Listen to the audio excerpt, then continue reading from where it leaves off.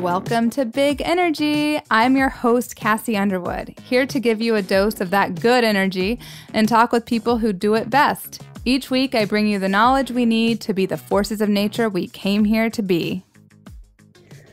Hi, friends. Welcome back to another week of Big Energy. I am recording this episode from the airport where I'm about to go on my annual August vacation. This episode is about the courage to take a vacation, how to go out of the office without losing your mind. So I take 2 vacations a year where I delete apps, I put on my out of office reply, and I really just sink into the vacation.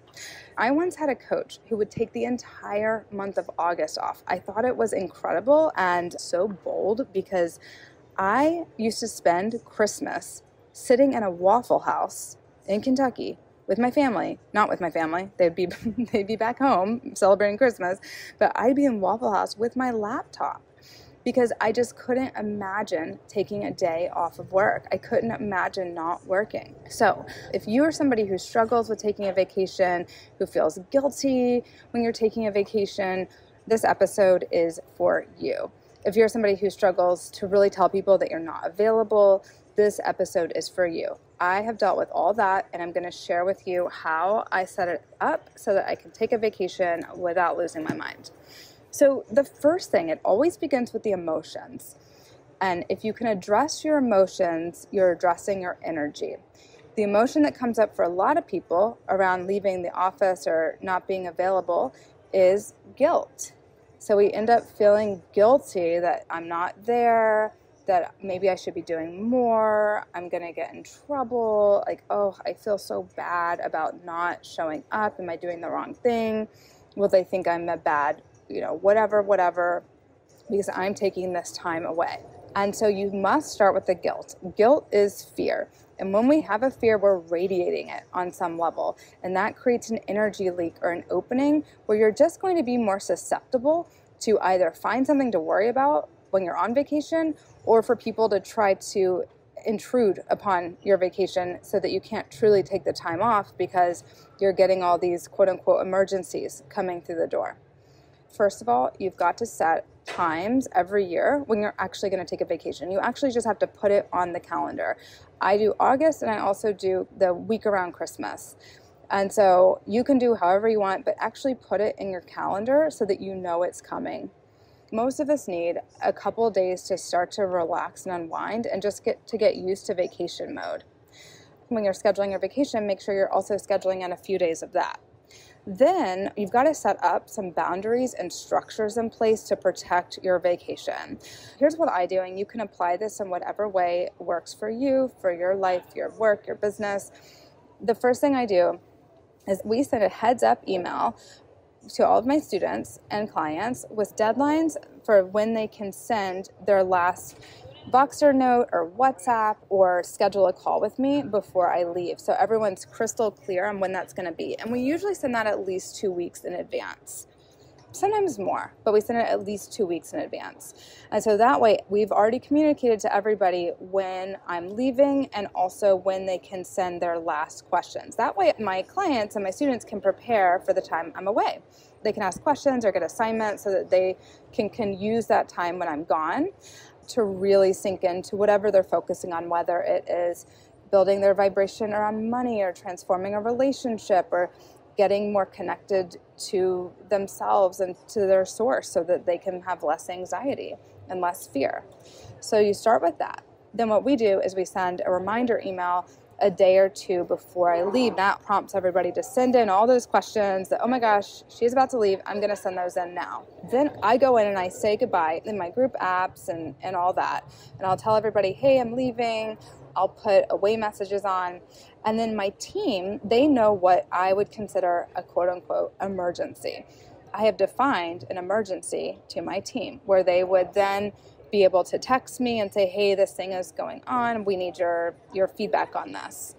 That way, I am really shielding myself from triggers and temptations because it's hard for me to take time away. I love working with my students. I love working with my clients. So it's not easy for me to turn it all off, but I know that the benefit is that I'm going to come back refreshed, more connected, inspired.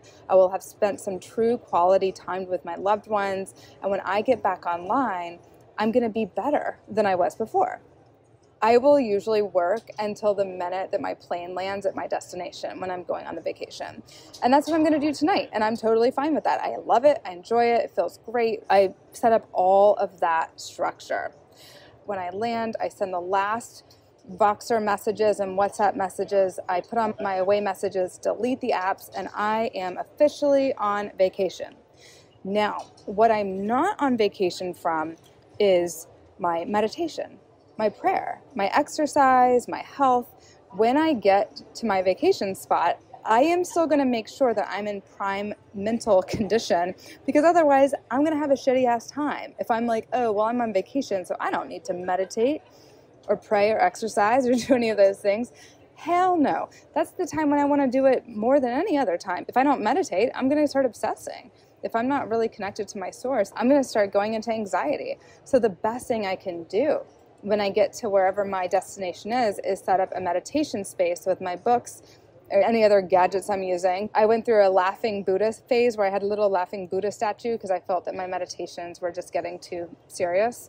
And then when I'm on vacation, I wake up and I do my morning practice just as I would. I still want to stay conscious and connected, and then I just have a good old fucking time.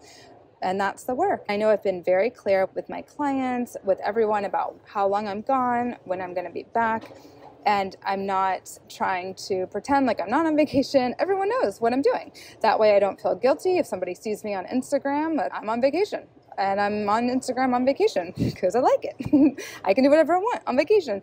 And if there's any fears that come up about, oh, well, I'm on vacation, so I have to pretend that I don't exist at all, like I have to hide from everything, you're in some way suppressing yourself from what you want to do. And if you notice that, just do a little fear work around it. What is the fear? What is the truth?